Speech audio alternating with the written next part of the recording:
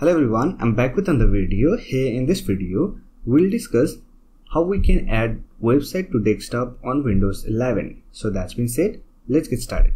Say for example, you want to add your favorite website to your desktop so that you can easily access your favorite website in just one click. For that, you can simply create a desktop shortcut.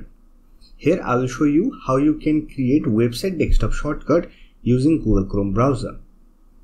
For that, simply open Google Chrome browser and visit your favorite website for which you want to create a desktop shortcut. After that, simply click on this three-dot icon.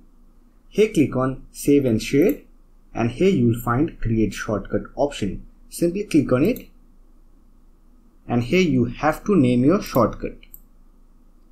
After that, if you want to open this website in a separate window, then you can simply click on Open as window, then click on Create button.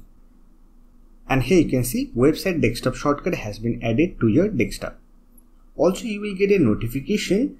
Do you want to pin your favorite website to taskbar? Simply click on Yes button and it will be pinned on your taskbar.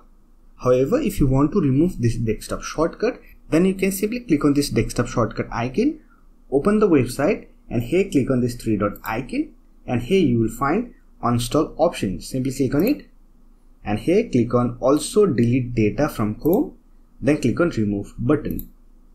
And here you can see your desktop shortcut has been removed from your desktop.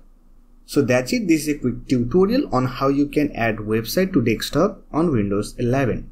I hope this video was helpful to you. If you found this video helpful, don't forget to hit that like button and subscribe to the channel for more videos like this. Bye for now. See you next video.